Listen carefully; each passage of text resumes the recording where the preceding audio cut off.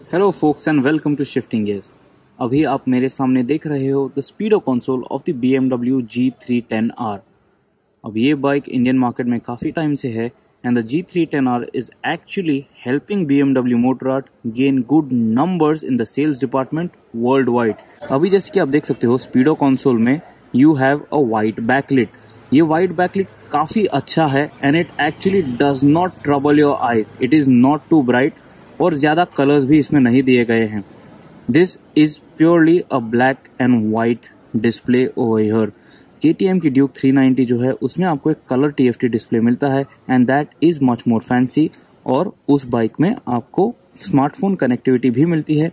On the BMW G310R you do not get that. Now in terms of the display that the bike has to offer you, the information that it can share, अभी आप देख सकते हो कि यहाँ पे the bike is showing me engine temperature 87.5 degrees bike का अभी इंजन टेम्परेचर है। Here you get the riding range which is available, तो फ्यूल जितना बाइक में है उसके हिसाब से आप कितनी बाइक चला सकते हो। Then you can see the consumption average, तो कितना माइलेज मिला है आपको। It shows in liters per 100 kilometers, तो अभी 3.7 लीटर्स फॉर 100 किलोमीटर्स का फ्यूल माइलेज मुझे मिला है। So it is more than 25 kmpl easily.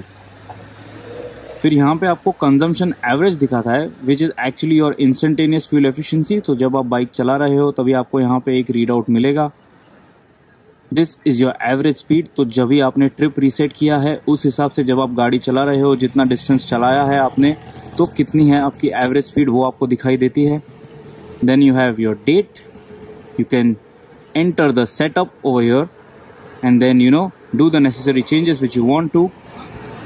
अभी देखिए टाइम में चेंज कर रहा था।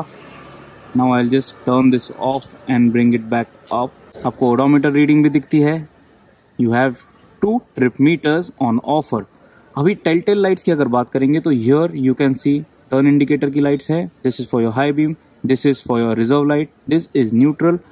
यहाँ पे ये जो white kind of an effect आपको दिख रहा है this is your shift light और ये बाकी सारे टेल वार्निंग लाइट्स है। This is for your engine, this for your battery and this is some error light which will highlight अगर बाइक में कोई प्रॉब्लम होगी। So the BMW G310R speedometer is not really bad. It gives you all the information that you need.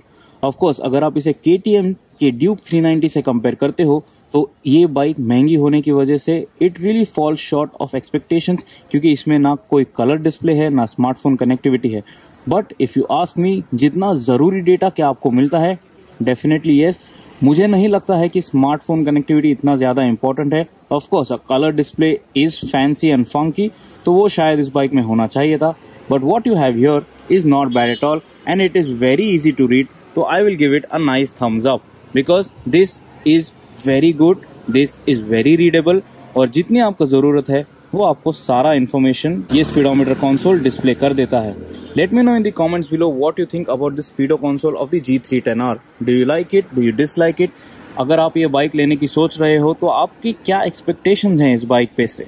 Till next time, ride safe, always wear your helmet and do subscribe to the shifting gears channel.